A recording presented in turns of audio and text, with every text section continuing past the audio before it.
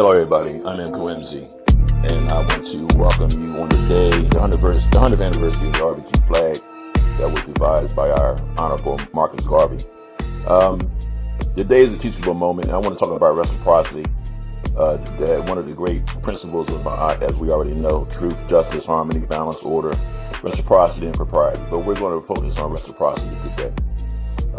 As we go forward in this community of people who are knowledgeable, supposed to be living the life of Ma'at, I want to focus on the people that we know are doing such as they talk about, and an example of what they should be and how they live their life according to Ma'at. This first book volume is the volume 1, Spears in My Side, by the Kofi Pi research team.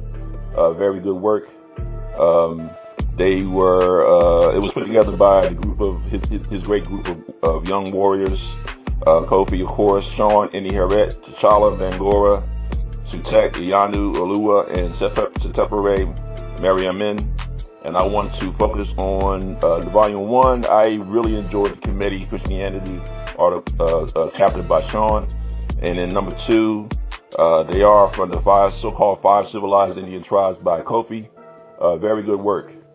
You guys already know they're advertising those 2 books, and you should get those books. And we highly recommend that. Issy's Awakening by the great scribe Akashua Mpanza, the wife of Kwesi Mpanza. Her book is about a young lady who was traveling through life trying to find her way, trying to find her identity. And it's often hard to do that in a community of people who have been Europeanized, programmed. And then finally she runs into an elder that actually brings her back to where she needs to be. This final book is by Baba Malima Baruti, To Educated People. I highly recommend getting that particular book. This elder has worked tirelessly his entire life bringing education to the people. So look it up, A Coven House, and buy the book. Apparently, too, we cannot forget University of Cambridge Press, Dr. Takama Kilimanjaro, and Seba Yara Aneb. We know the great work they're doing, but get our book, Raising Awareness Group, Past, Present, and Future. Elder Olatunji Mwamba, myself, Mkuu. We would really, really appreciate the support, the reciprocity, and you can see the website. Get it.